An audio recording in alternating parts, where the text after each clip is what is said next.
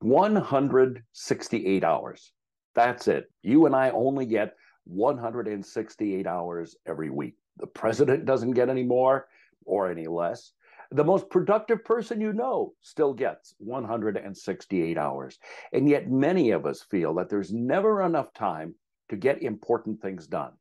That's why we have to use every hour wisely and be as productive as possible during our hours of wakefulness.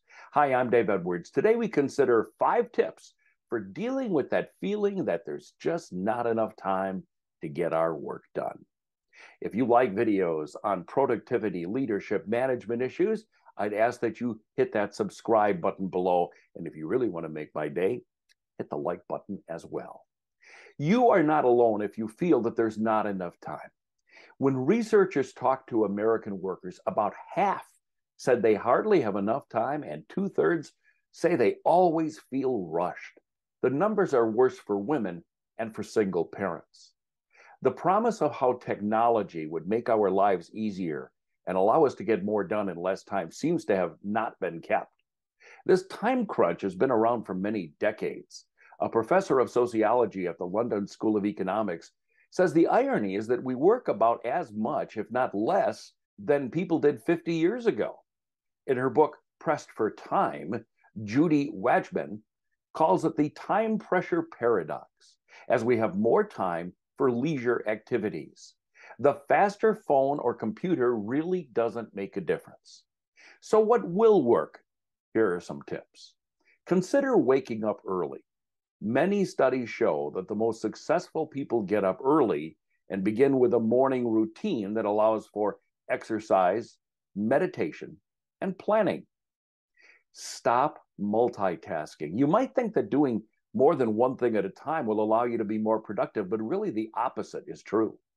Multitasking damages the brain. We are just not wired to focus on multiple tasks. Avoid distractions. In his book, Driven to Distraction, Ed Hallowell says some people have what he calls culturally generated ADD.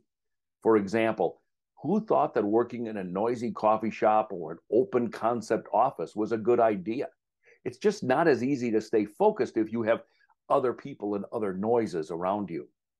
Don't view a long to-do list as a badge of courage or a statement of your importance.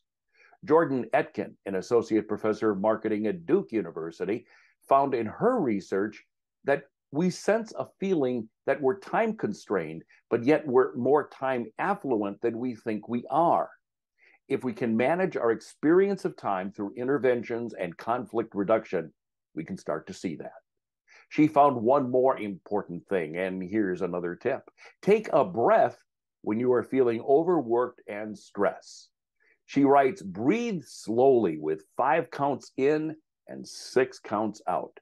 This can reduce the feelings of anxiety and make you feel like you have a little more time.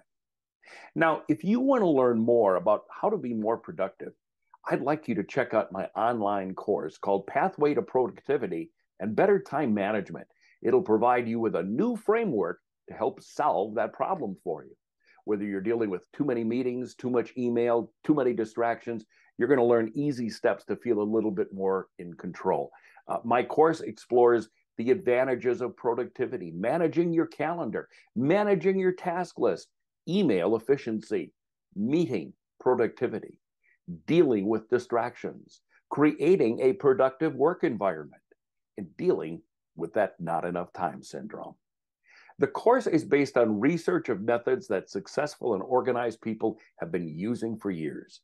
But each lesson is tailored to today's workflows and offers alternatives that will help you with your implementation. Go to daveedwardsmedia.com, click on courses, and you can find more information on the course, Productivity and Better Time Management.